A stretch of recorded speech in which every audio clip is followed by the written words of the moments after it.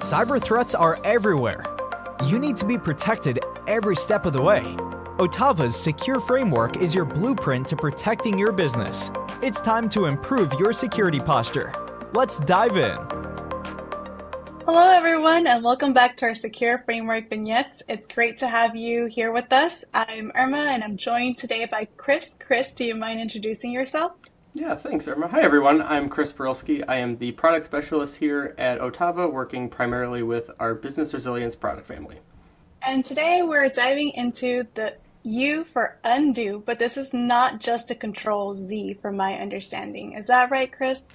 Yeah, that's exactly right, Irma. Undo might sound like a quick fix, but really it's about having that business continuity plan in place for when a cyber event does happen, having the tools and plan to isolate and repair any damage that's been done to your systems, and most importantly, your data.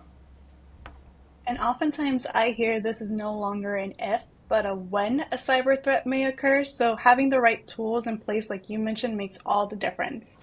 Yeah, absolutely. Despite, all of the advances and all of our focus on preventative measures, knowing an event can and likely will happen at some point in the near future makes all of that planning so important. And knowing exactly which data is most critical to your business to get back up and running as soon as possible.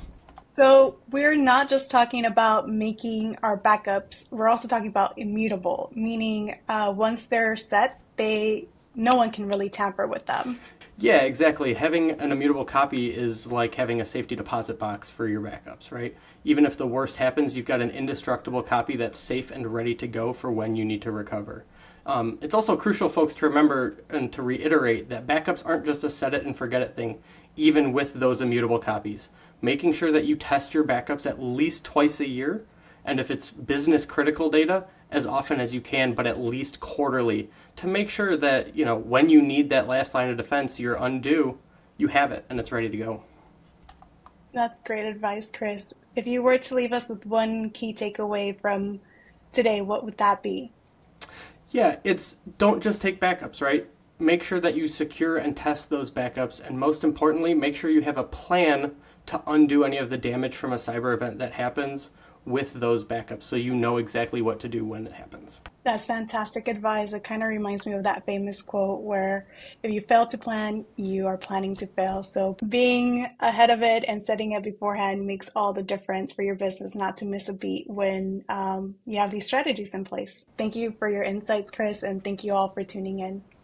Yeah, absolutely. Thank you, Irma, for having me. And don't miss our next video where we'll continue to explore the S.E.C.U.R.E framework, talking about the R for recover. Thanks, Chris. Bye, everyone.